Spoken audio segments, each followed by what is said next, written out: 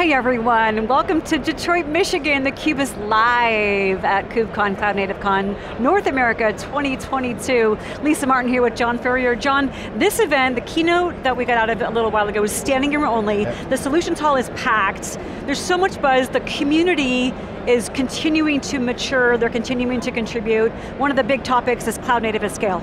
Yeah, I mean this is a revolution happening. The developers are coming on board. They will be running companies. Developer structurally will be transforming companies with digital. They got to get powered somewhere, and I think the cloud native at scale speaks to getting everything under the covers, scaling up to support developers. In this next segment, we have two CUBE alumni who's going to talk about cloud native at scale, some of the things that need to be there in a unified architecture. Should be great. All right, it's going to be fantastic. Let's go under the covers here. As John mentioned, two alumni with us. Madhura Maskasky joins us, co-founder of Platform 9. Sirish Raghuram, also co-founder of Platform 9, join us. Welcome back to theCUBE. Great to have you guys here at KubeCon on the floor in Detroit. Thank you for having us, excited to be here. So talk to us, you guys have some news. Madhura, give us the sneak peek. What's going on? Definitely, we are very excited. So we have, John just, not too long ago we spoke about our very new open source project called Arlon, and we were talking about the launch of Arlon in terms of its first release and et cetera, and just fresh, hot off the press, Platform 9 had its 5.6 release, which is its most recent release of our product. And there's a number of key, interesting announcements that we'd like to share as part of that. I think the prominent one is Platform 9 added support for EKS Kubernetes cluster management. And so this is part of our vision of being able to add value no matter where you run your Kubernetes clusters, because Kubernetes or cluster management is increasingly becoming commodity. And so I think the companies that succeed are going to add value on top and are going to add value in a way that helps end users, developers, DevOps solve problems that they encounter as they start running these environments with a lot of scale and a lot of diversity. So towards that, key features in the 5.6 release, first is the very first packaged release of the product Arlon, which is the open source project that we've kicked off to do cluster and application, entire cluster management at scale. And then there's a few other very interesting capabilities coming out of that. I want to just highlight something and then get your thoughts on this release 5.6. First of all, 5.6, it's been around for a while, 5 reps. But now more than ever, you mentioned the application and ops. You're seeing WebAssembly trends, you're seeing developers getting more and more advanced capability. It's going to accelerate their ability to write code and compose applications. So you're seeing an application tsunami coming. So the pressure is, okay, they're going to need infrastructure to run all that stuff. And so you're seeing more clusters being spun up, more intelligence being trying to automate, so you got the automation, so you got the power dynamic of developers and then under the covers.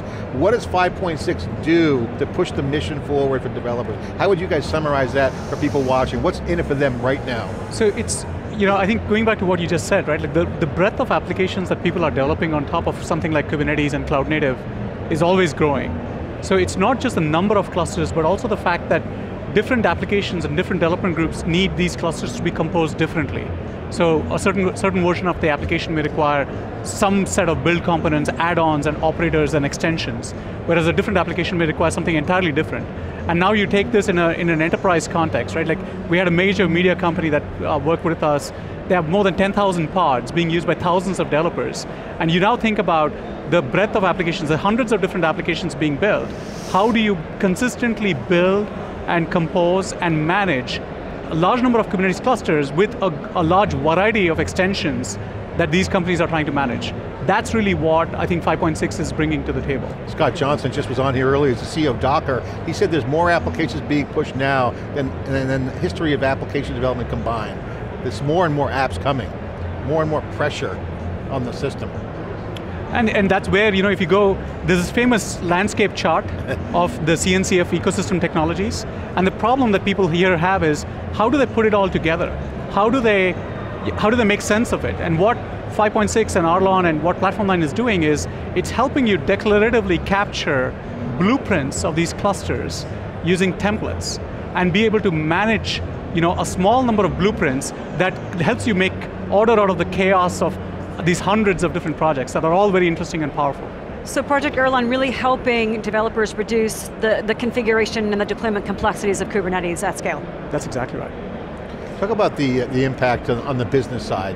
ease of use? What's the benefits for 5.6? What does it turn into from a benefit standpoint? Yeah, I think the biggest benefit, right, is being able to do cloud native at scale faster, and while still keeping a very lean ops team that is able to spend, let's say 70+% of their time caring for your actual business bread and butter applications and not for the infrastructure that serves it, right? If you take the analogy of a restaurant, you don't want to spend 70% of your time in building the appliances or setting up your stoves, etc. You want to spend 90+% of your time cooking your own meal because that is your core key ingredient.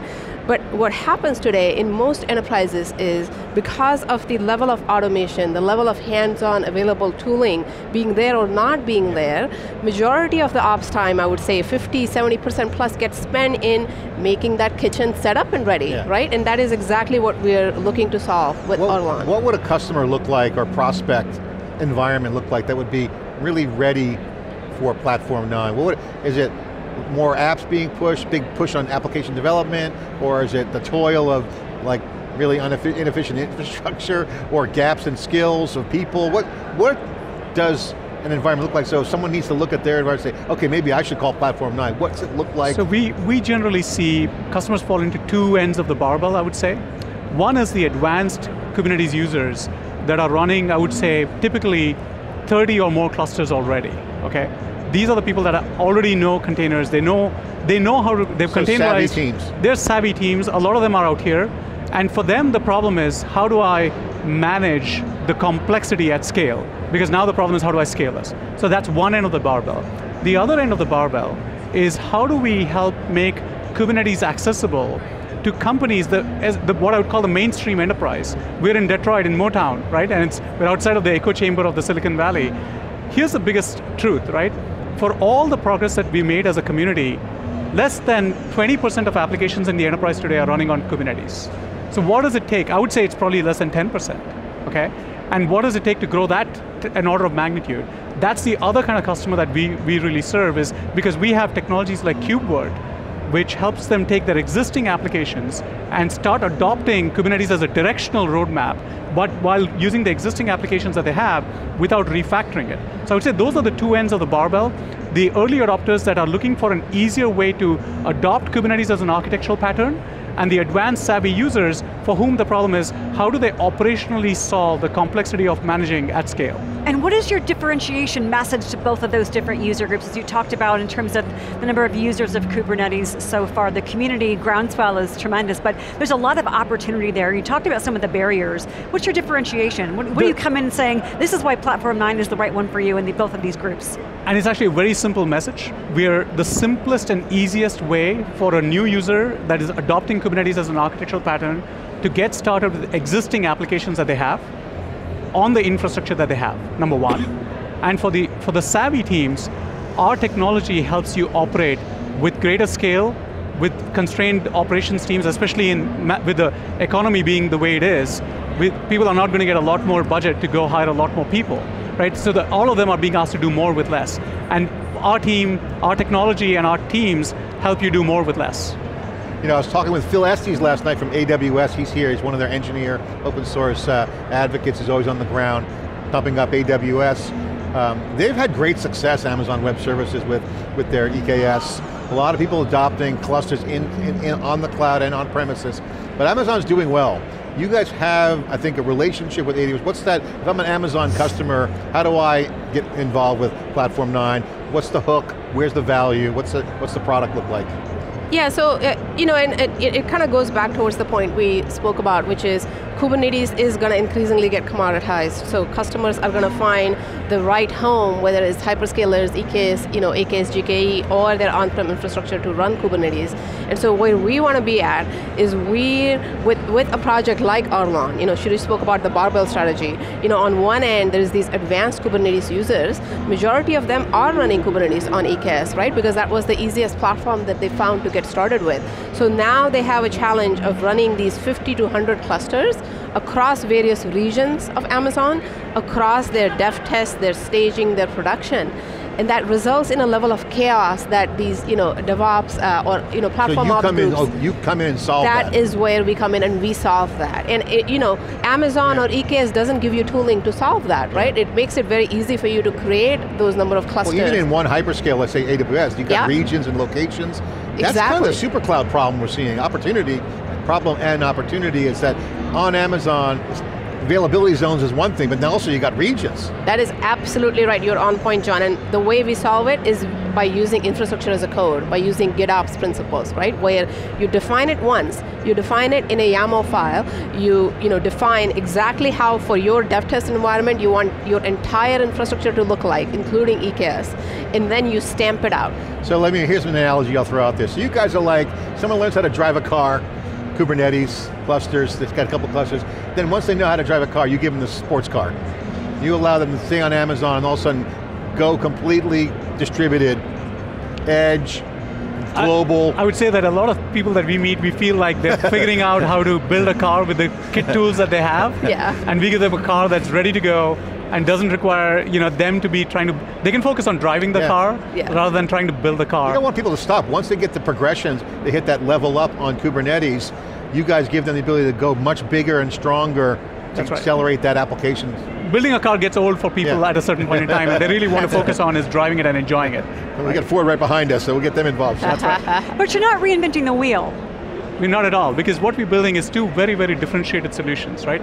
One is, we're the simplest and easiest way to build and run cloud-native private clouds.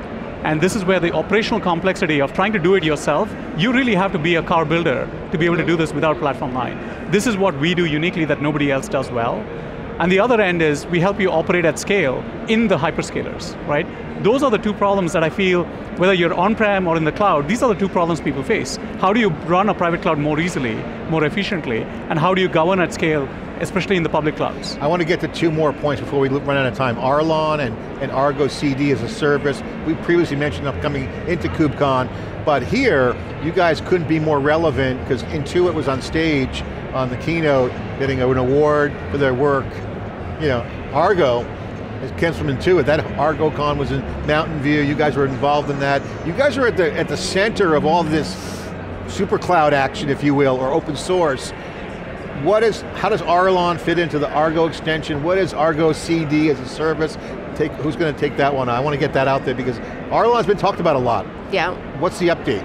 I can talk about it. So, one of the things that Arlon uses behind the scenes is it uses Argo CD, open source Argo CD as a service, as its key component to do the continuous deployment portion of its entire, the infrastructure management story, right? So we have been very strongly partnering with Argo CD. We, really know and respect the Intuit team a lot.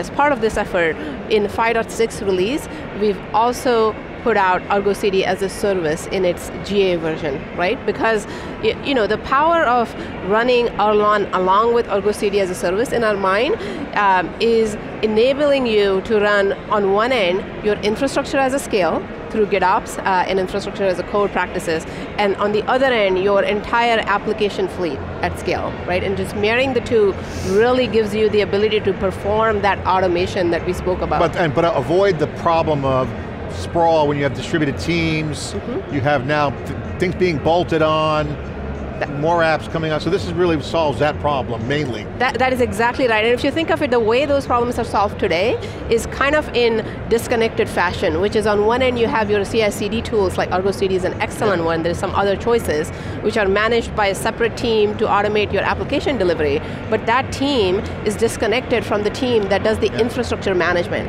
And the infrastructure management is typically done through a bunch of Terraform scripts or a bunch of ad hoc homegrown scripts which are very difficult to manage. So Arlon tames this, Suresh, they tames the complexity and also the sprawl, but that's also how companies can die. They're growing fast, they're adding more capability, that's where trouble starts, right? I think in two ways, right? Like one is, as Madhura said, I think one of the common, long-standing problems we've had is how do infrastructure and application teams communicate and work together, right? And you've seen Argo really get adopted by the application teams, but it's now something that we are making accessible for the infrastructure teams to also bring the best practices of how application teams are managing applications. You can now use that to manage infrastructure, right? And what that's going to do is help you ultimately reduce waste, reduce inefficiency, and improve the developer experience. Because that's what it's all about, ultimately. And I know that you just released 5.6 today, congratulations on that. Any customer feedback yet? Any customers that you've been able to talk to or have early access?